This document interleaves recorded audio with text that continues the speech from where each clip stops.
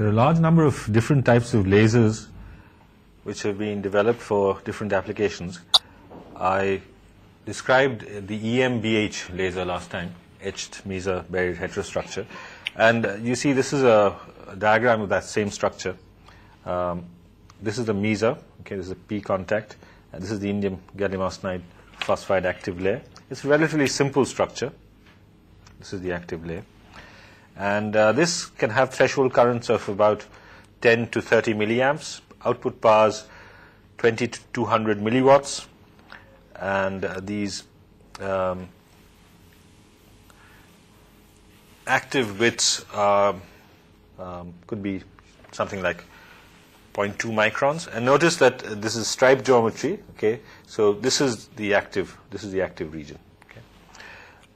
Just to show you some of the other structures in greater detail than I showed earlier, these are various buried heterostructure lasers. For example, here, even if you can't read the writing, here this is proton implanted. Okay, so these areas are proton implanted, so you have current going only in this direction. This is that double channel structure, two channels, and this is which is defining the channel. Here you have a grooved vertical grooving to define the active layer, and here you have a buried crescent. This is called a buried crescent laser, but look at this. The active layer is not planar, it's curved, so it's a buried crescent laser. The other more complex structures that I talked about, this is a distributed feedback laser. You can notice that here's this P-type, N-type active region, and the grating. The grating is designed to match the peak gain. Of course, it means complex crystal growth, and the structure itself is quite complex. And this is the distributed Bragg reflector laser. Okay, you can get a little tuning. Here, notice that the active section is here, and the grating is somewhere else. Okay, this is the DBR section. This is the phase section. So by applying a voltage here, one can change slightly the velocity of the optical waves going, and thereby change the phase and thereby tune the laser a little bit. Okay. This business of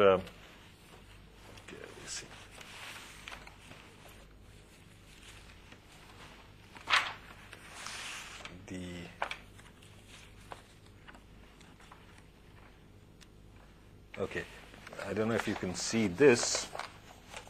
Can you see this? Okay.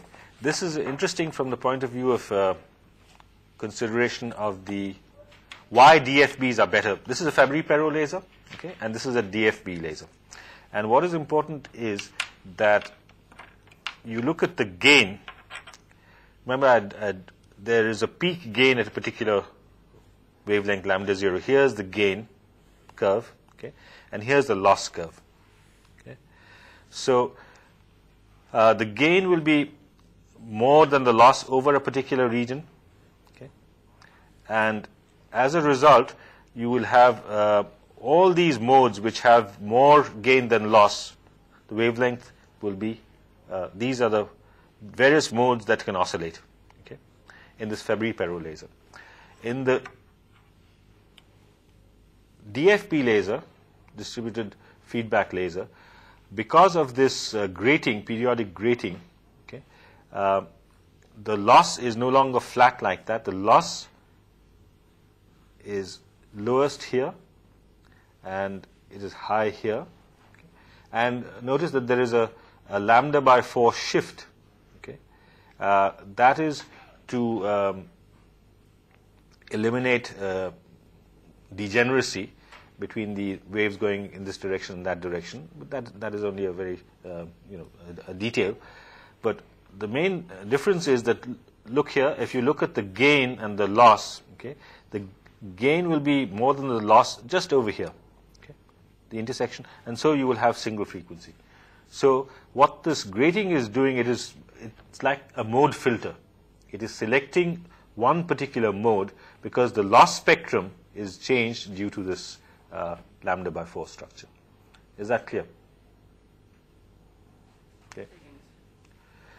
The idea is that in the Fabry-Perot laser, the gain is fairly broad. The loss is also quite flat. Okay. So if this intersects this, okay, then the gain will be more than in the loss than over a large wavelength. Okay, because this is flat. Okay, so if this increases, this intersection will be, for example, you can say that the intersection will be like that. So all these modes have gain more than the loss. Okay, so they, depending upon the exact phase matching condition. Okay, there's a gain condition and a phase matching condition. Okay, so if the gain is more than the loss, it can oscillate. Okay, and depending upon the exact phase matching temperature or other variables, okay, all of these can oscillate. And even if one is selected, the maximum, it can switch. It can, suppose the gain changes slightly. Okay, then you can get mode hopping, either this mode or that mode or that mode. These are different values of M, say.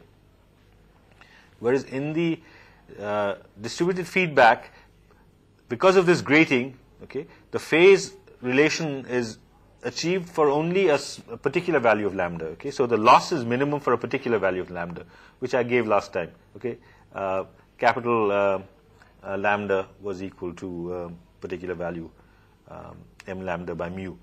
Okay, so when this intersects this, it will intersect over a small region of wavelength. Okay, so that selects this particular wavelength, and as a result, it is a very stable laser. Okay, the other thing is the line width of this finally is also much less than this.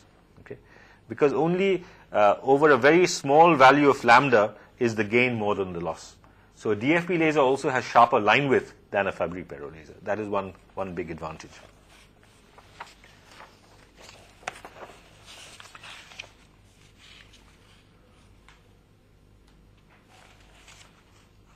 Okay, last time I didn't, this diagram was not all that good. This is that double channel, okay, double channel laser. Okay, here are the two channels. This is the active region. Here you have this lambda by 4 shifted first order grating, okay, and okay,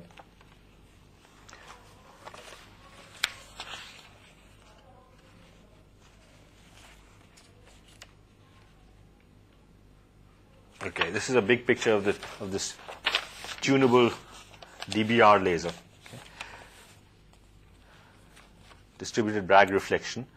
This is the active region. Okay, look, this is a double channel type of structure. Okay, the wave propagates. This is a phase control region where the phase is changed by applying an electric field, and this is the distributed Bragg reflection region. Notice that this is not under the active region. Okay. The active region is here. This is separate. So the phase control region, it will control the phase of reflected wave.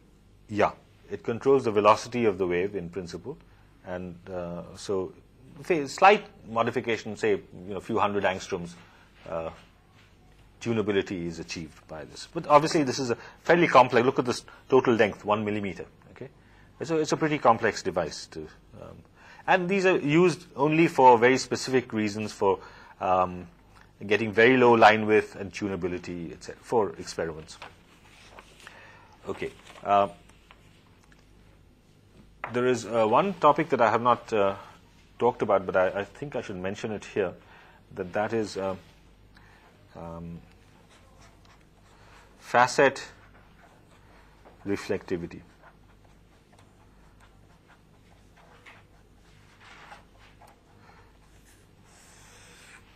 This is used to choose a particular.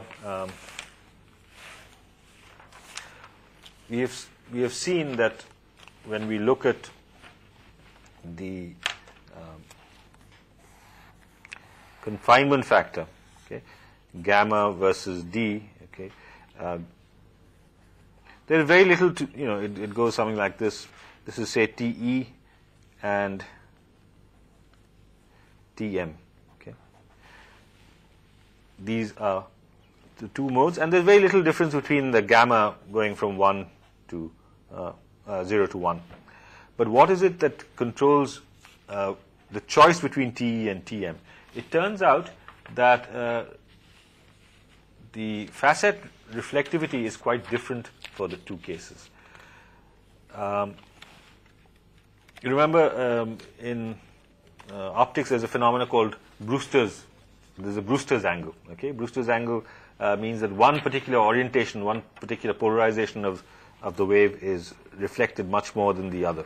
So in this case, in facet reflectivity, it's found that if you measure R in percent, the TE modes have much higher reflectivity, typically starting from 30, say to 35%. Okay. T mode reflectivities go something like this. This is for mode number M. So say mode number 3, 5, 8. Okay. The scale is, this is the scale here is about 43%. Okay. Whereas for the TM modes, the reflectivity goes the opposite way.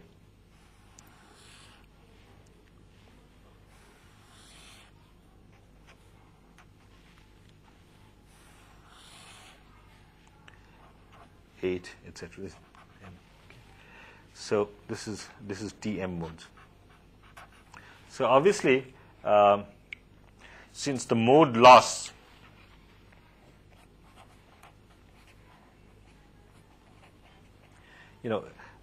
goes as a log 1 by R, okay, so higher the reflectivity, okay, lower the loss.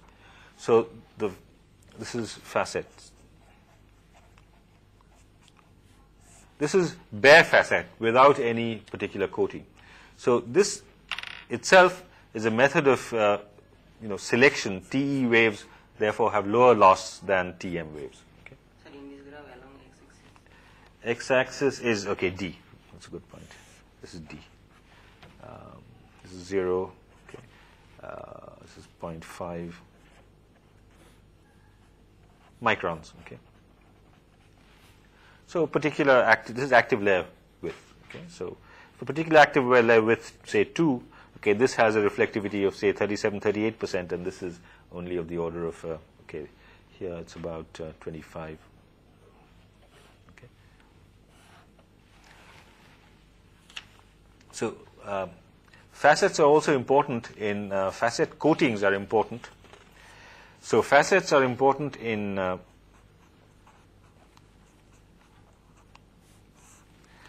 mode selection,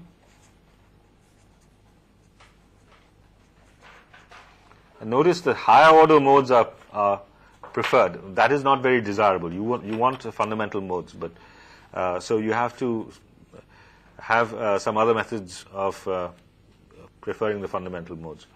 The other is important point I may not be able to come back to is degradation. Okay. If you have a Fabry-Perot cavity, remember the dimensions are very small, and you have the laser light coming out, undergoing multiple reflection and coming out.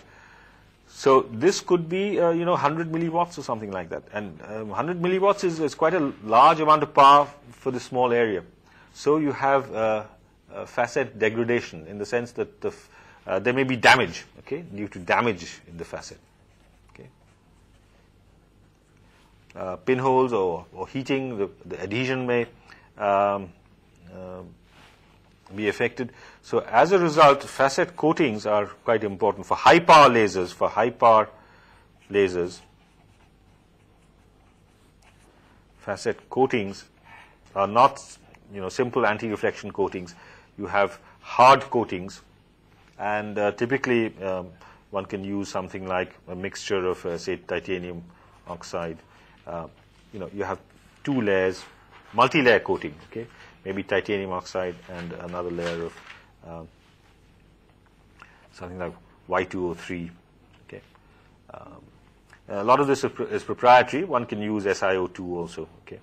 Titanium oxide for good adhesion, and a combination to give that.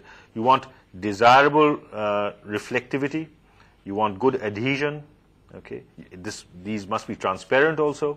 Okay. Completely transparent at the very low loss, because if there's any absorption, that will cause heating. Okay. So this facet coating is a subject on its own, and for high power lasers, this is quite important. It determines. This is one of the degradation mechanisms in a laser. It is not only in the active layer that something may happen, dark line defects, but at high power, the facets may be affected, may degrade. Okay, there are a lot of varieties of lasers. So let me just talk about the vertical cavity surface emitting lasers. These are very important for applications in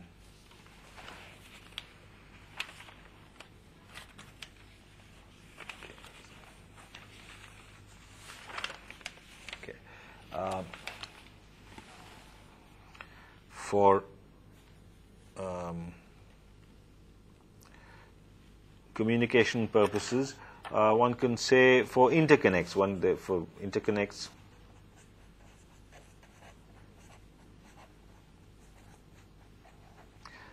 for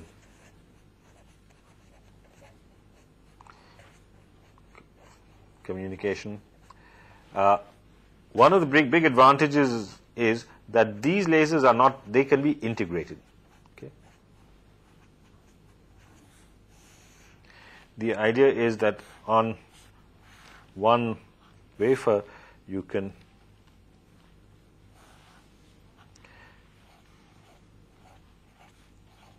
have these vertical cavity lasers, which are surface emitting lasers. Okay, they emit light this way, and each of them can be connected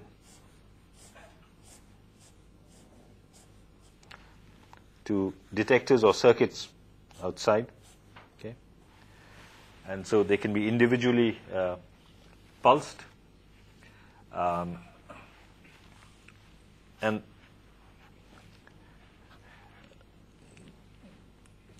they are not large discrete components like edge emitting lasers, but they can be formed on one substrate. The diameters can be varied. The diameters can be varied from a micron to thousands of microns. Okay. Here, notice that these dimensions are determined by photolithography. Okay. What are the other points? There is no cleavage required. No cleavage required for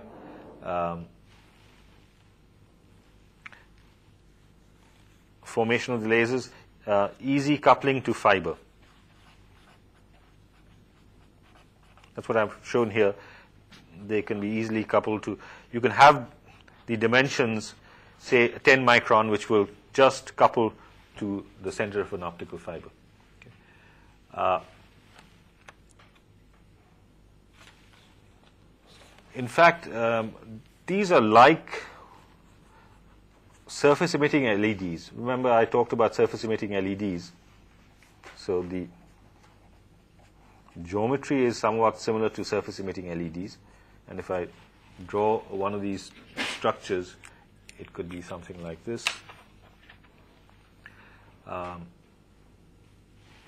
These are very short cavity devices. Okay. Cavity lengths are of the orders of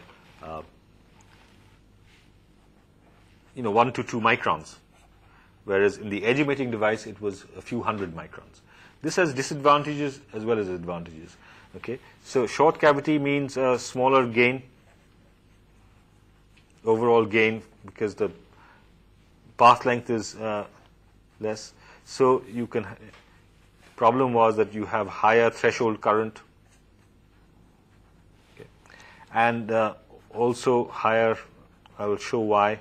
You have higher operating voltage. Okay. So these are some of the disadvantages, but they've been overcome. And here the cavity is defined by a Bragg reflection. Okay. Bragg reflectors. So no cleavage, as I said, but by growth, defined by multi-layer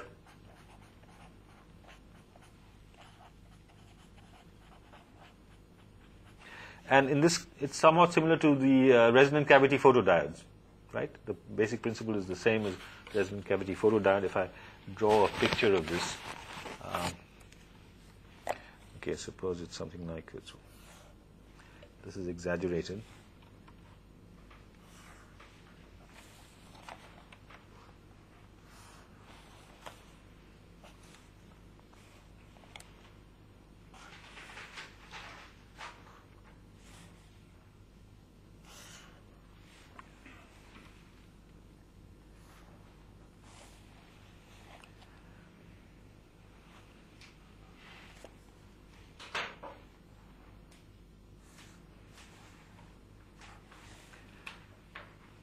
Okay.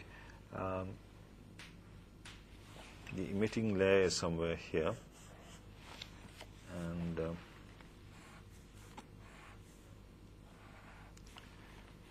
it is. Okay, this is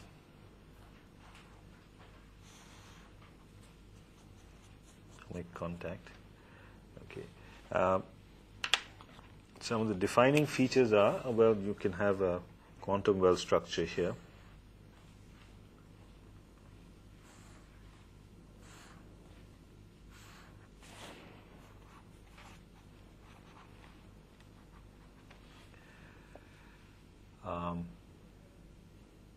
Then you have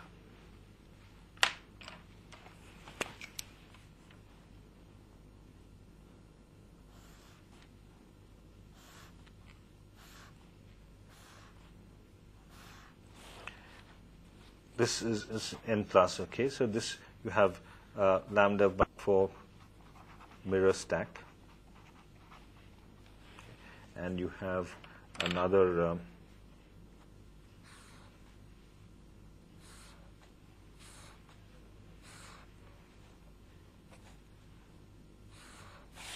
obviously, you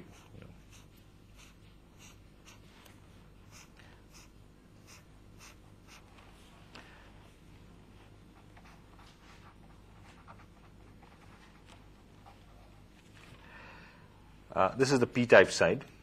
Okay, P plus, and what is done is that here you have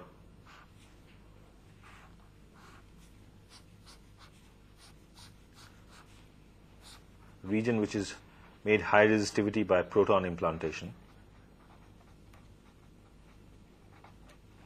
Okay.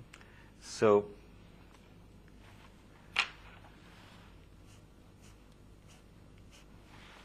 the light, this is the active region where light is generated, and the light is reflected from here,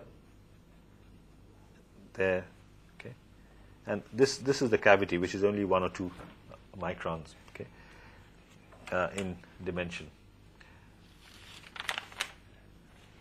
Now, one of the disadvantages is that delta lambda is inversely proportional to L, the length of the cavity. Okay, so this is quite large. It can be something like 100 nanometers, 0.1 eV. What about this lambda by 4 mirror? Typically for a gas-al-gas device, suppose this is a gas, and it could be just aluminum arsenide, okay? Because we are just using the optical properties. What is the N of gallium arsenide? That is about 3.5, and aluminum arsenide is 2.1. Okay, so lambda by 4 at this wavelength at the operating wavelength is about 70 nanometers. Okay. And since this is lower, this will be of the order of 84 nanometers. Okay.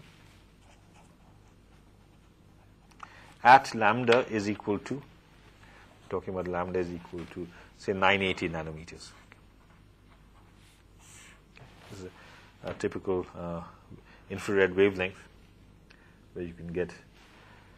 So this lambda by 4 stack, it could have, say, 20 layers of gallium arsenide and aluminum arsenide. You need a large number of layers to get high reflection, and similarly 20 layers here.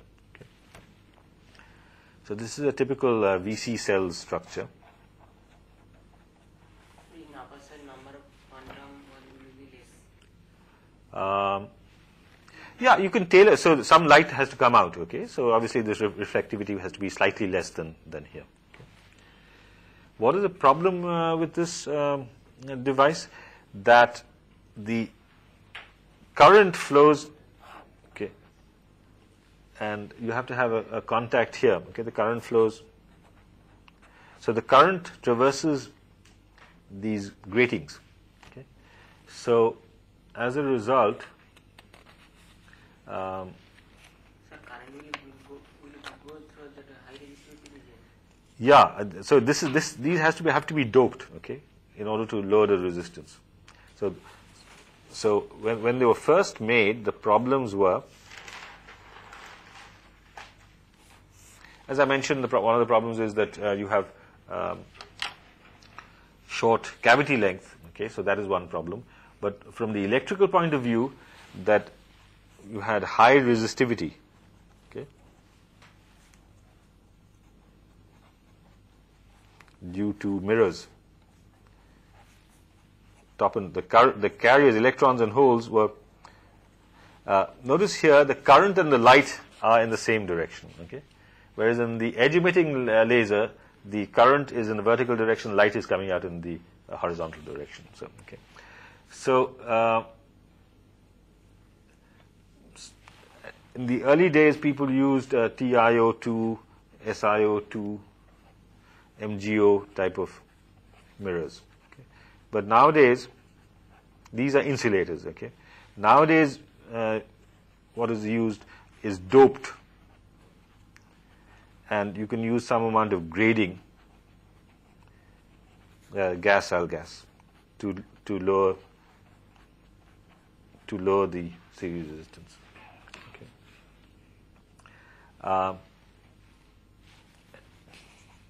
So this high resistivity gives you also higher, threshold voltage, okay, and due to lower gain, okay, it gives higher JTH also. But most of these problems have been overcome now using doped and graded layers, and one can get these memories. They're also used in. Okay, these are sort of optical memories. You can get nowadays about 256 elements. Okay, 16 by 16 array, and they can work at something like 500 megabits per second. So these VC cells have become very important, and I think I have some pictures of these. Let me see.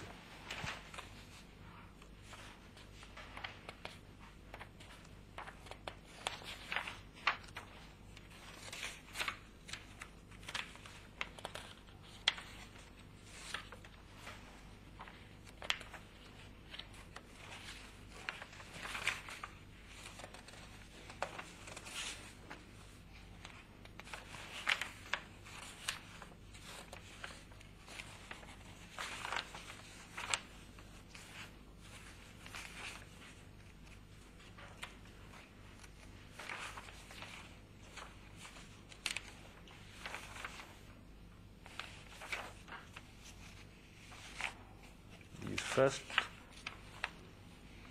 lasers were made by a Japanese group. Let's see, another one.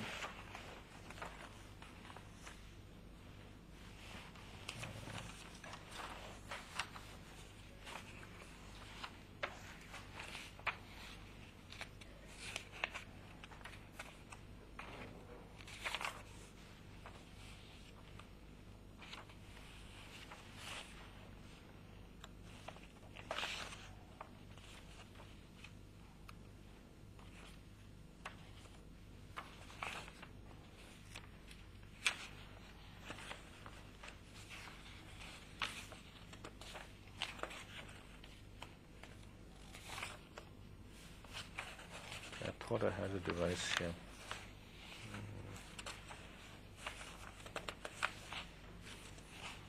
Anyway, I think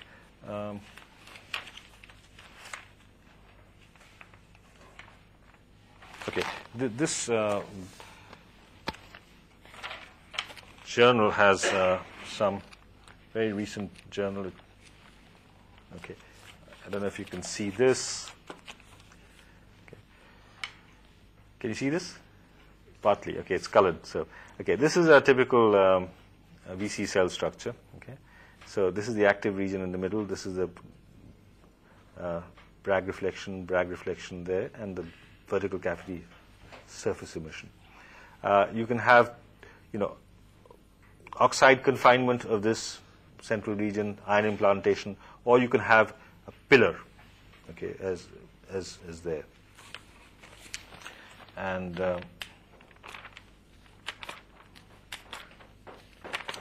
okay, these are probably, if you can see this, this is a proton implanted VC cell. Okay, so this is proton implanted. This is proton implanted. So it narrows the region. This is N type. This is P type. N plus contact. N plus gallium. So the current goes this way, and the light also comes out in this way. Okay, and here this is a MESA type, oxide confined. So you have how's oxide? If you look at this, right in this is oxide. Okay, oxide stripe here, oxide stripe. So the current cannot flow this way. The current is confined, and it flows in that direction. So I won't take up too much time talking about VC cells, but these have made considerable impact.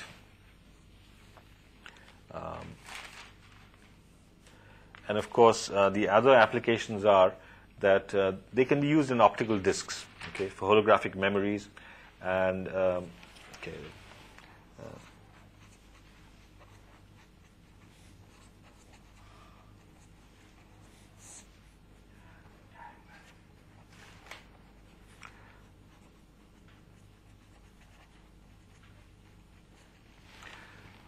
And I've just given you one wavelength, but they can operate at, you can choose the material in this region. Okay, you can use in-gas, out-gas system.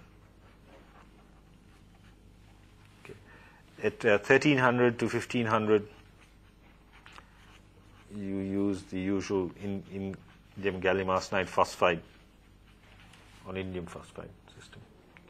670, you can use, this is red emitting aluminum gallium indium phosphide, okay, on gallium arsenide. Notice this is a 3 cations, 1 anion, and longer wavelength 2 to 5 microns, you can use the gallium indium arsenide and timonide system. This will probably lattice match on something like indium arsenide. Okay.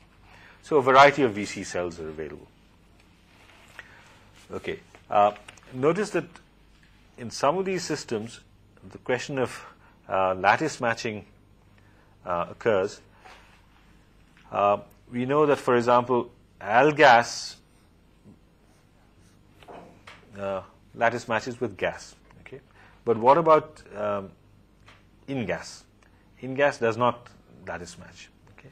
So another very important materials advance is what I'll introduce today is the advent of strained layers.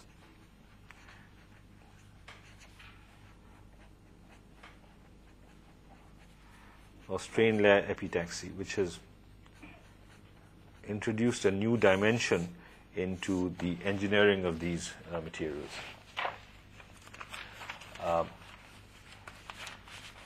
Earlier we used to always look at lattice match systems. Okay, if you look at energy versus lattice parameter, we know that gallium arsenide and aluminum arsenide, okay, have almost the same lattice parameter. So this is a lattice match system. Then when we go to indium arsenide, okay, then we have indium phosphide somewhere here, okay, and in gas that lattice matches to indium phosphide. Okay, so that is a lattice match system. So there is certain constraint. Obviously, in gas, as soon as you start introducing indium into gallium arsenide, you can grow the layer, but lattice parameter shifts. Okay, even with 0.2 indium, lattice parameter is here. Now, so it is not a lattice match system. So until the 80s, it was thought that okay, if you do not have lattice matching, you will get a lot of dislocations, and the layer will be no good for any electronic application. You can get a polycrystalline layer, but it will not be of any particular use. Why do you want something like that? Because remember, when you're trying to form heterojunctions, okay, suppose the first and most common heterojunctions were gas, Al gas. Okay, this is say Al gas, and this is the heterojunction band offset delta EC, which is much larger than delta EV. The larger it is, the better the current confinement, the better the difference in optical properties also. Can you increase this delta EC? Okay, one of the ways is if you go to in gas, okay, then this band gap is coming down. Okay, so in gas would have higher delta EC. Okay, even if you can put in 0.2, the band offset would increase. So this is one driving force for trying to grow in gas on gallium arsenide. It has been shown now it is possible through strain layer epitaxy.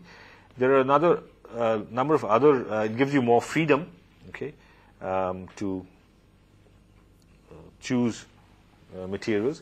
And the other big advantage is, as the name suggests, it's strained layer. So the effect of strain effects has large effect on not only EG but on the nature of the valence band. The degeneracy of the valence band is removed. Okay.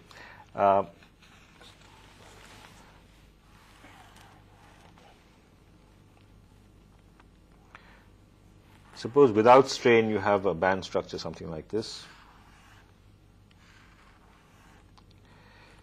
This is the heavy hole band, this is the light hole band, and then you have the split off band. Okay, this is the conduction band.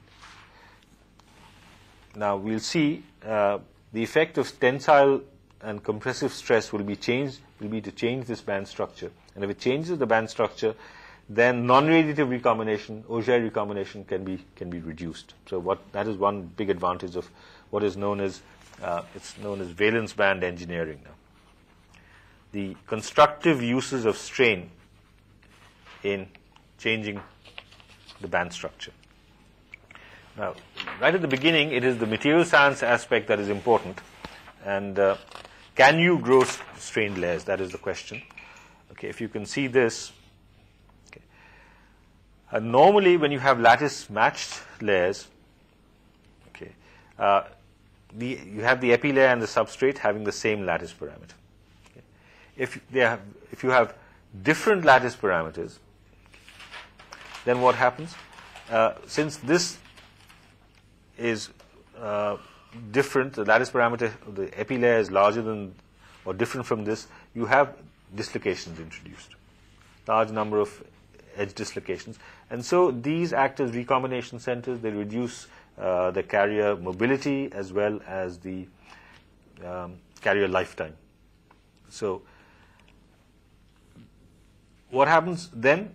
This is the conventional way. Suppose on the gallium arsenide you grow indium phosphide. Okay, you have polycrystalline indium phosphide here, and you get single crystal gallium arsenide. In between, you have a large air of dislocations. This is unstrained then.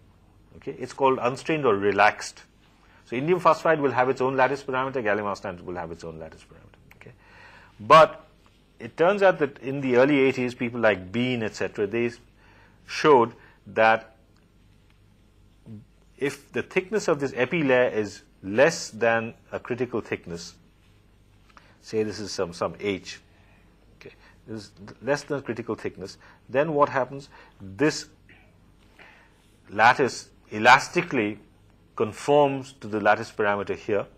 Okay, so thin epi layers can be strained without introducing dislocations, and so the lattice matching requirement can be relaxed such that you can grow gallium arsenide on germanium or silicon, and you can accommodate lattice mismatch of the order of 3 to 4%.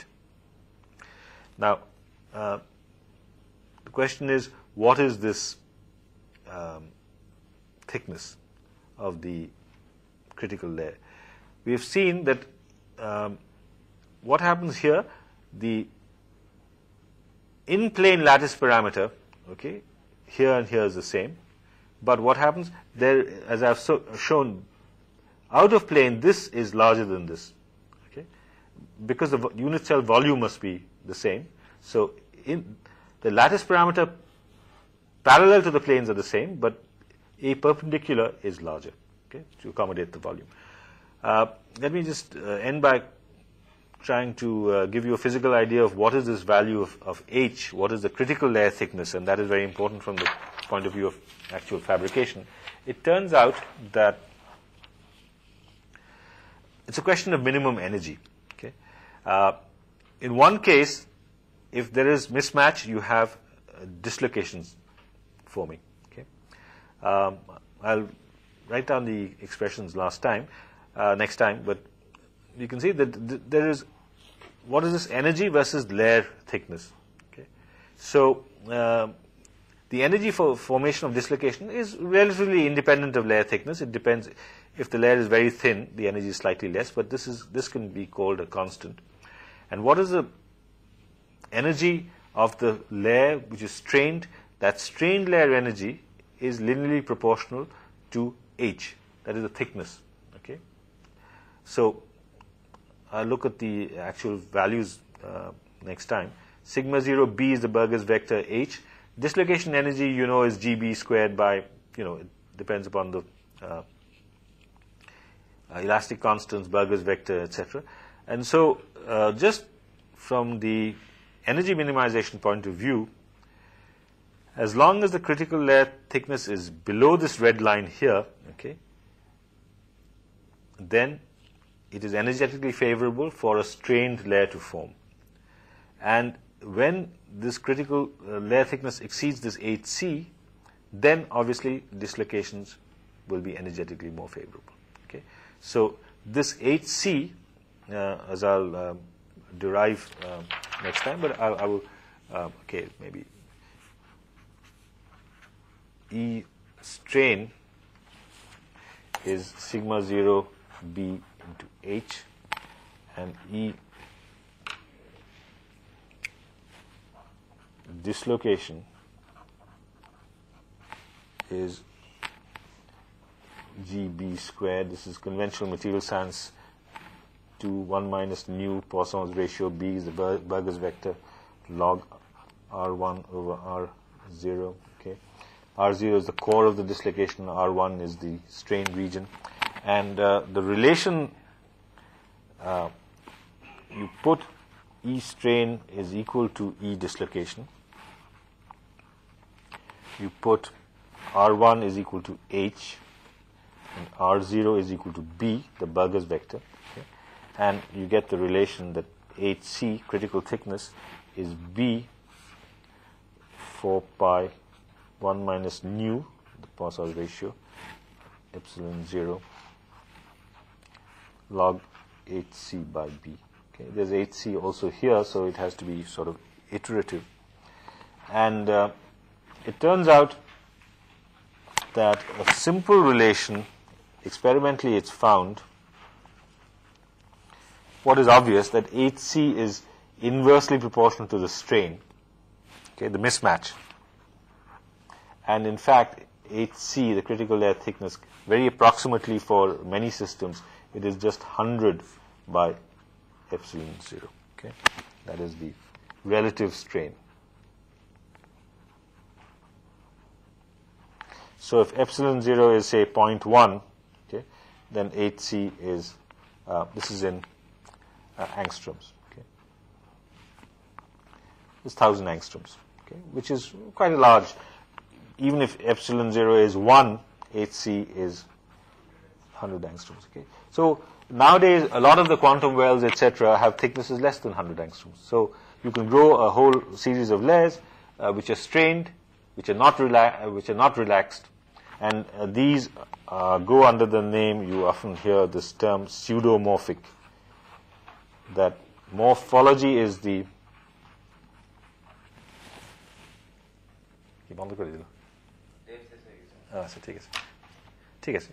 Next time I'll... So, pseudomorphic is that these epilayer is conforming, okay, to the same morphology as the substrate. Okay, fine.